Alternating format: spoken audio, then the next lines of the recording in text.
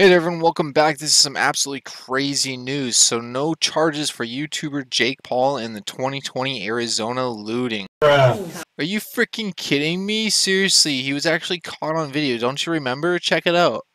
Where Jake Paul actually accepts stolen vodka, that's right, from a looted store, as well as footage of him and his crew walking around in the Arizona mall, which is unlawfully trespassing. So get this, it says based upon the investigation evidence available at this time, the United States Attorney's Office for the District of Arizona is not pursuing federal charges against Jake Paul for his conduct.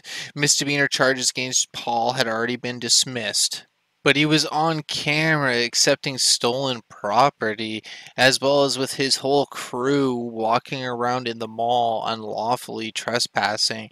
And pretty sure a lot of the people that were with him were the ones that were vandalizing and destroying a lot of the mall. As well as the fact that a famous YouTuber like Jake Paul was there and filming, other people are going to see this and they're going to start acting out to try to be in his video. And I found this article stating that 12 arrests, millions in damage after Scottsdale Fashion Square looted and vandalized. 12 other people were arrested and charged and millions of damage done to this mall. But the one person you think they would hold responsible and make an example out of so other people wouldn't actually copy or do these things would be Jake Paul. But nope, they end up letting him go. So I guess it does really pay to be rich and famous. That literally blows my mind and shows you that famous people can get away with anything.